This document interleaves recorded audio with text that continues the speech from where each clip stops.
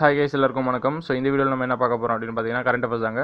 So என்ன கேள்வி அப்படின்னா, இஸ்ரோ வந்து இப்போது ஒரு சேட்டிலைட் ஒன்று வந்து அனுப்ப போகிறாங்க, செயற்கைக்கோள். ஸோ அந்த செயற்கைக்கோள் பேர் என்ன அப்படிங்கிறத பார்க்க போகிறோம், எந்த டேட்டில் அனுப்ப போகிறாங்க அப்படிங்கிறத பார்க்க போகிறோம்.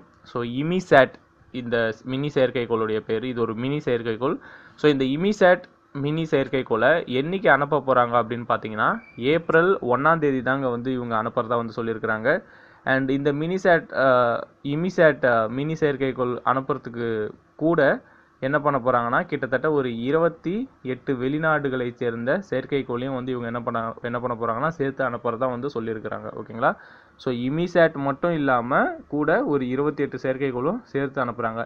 இந்த இமிசாட் வந்து எதுக்காக அனுப்புகிறாங்க அப்படின்னு பார்த்தீங்கன்னா, என்ன பர்பஸ்க்கு அனுப்புகிறாங்கன்னா மின்காந்தவியல் சர்வே நடத்துறதுக்காக இது ரொம்பவும் யூஸ்ஃபுல்லாக இருக்கும் அப்படின்னு சொல்கிறாங்க. ஸோ அந்த ஒரு பர்பஸுக்காக தான் இந்த இமிசாட் வந்து அனுப்புகிறாங்க. ஓகேங்களா?